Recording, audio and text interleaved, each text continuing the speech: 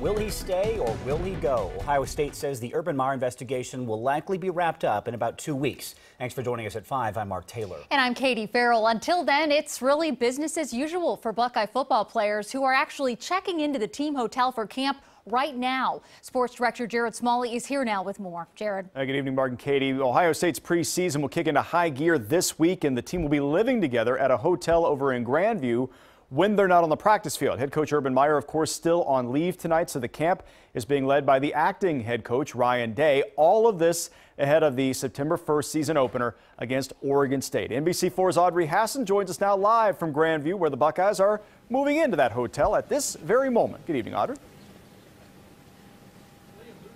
You know, Jared, Katie said it right. It is business as usual here, and it's kind of a red carpet arrival as players arrive here. That's Liam McCullough, of course, the long snapper. He's always a big fan favorite as he wears his T-shirt of him arriving at camp in front of all the media here. But this is all part of the team bonding as they now get to bunk with their roommates here at the hotel, because of course they've had 3 days of practice for camp already. But we're going to take a look at players have been arriving. They have in between to 4 and 6 to arrive here. There's also BB Landers coming in here.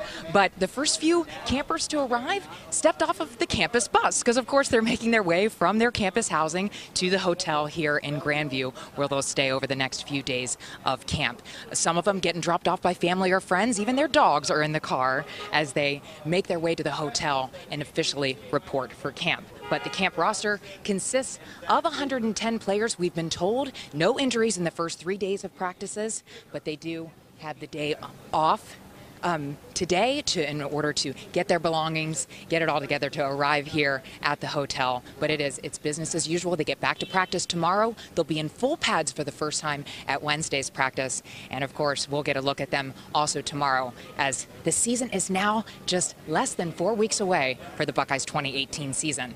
But let's head back to Jared.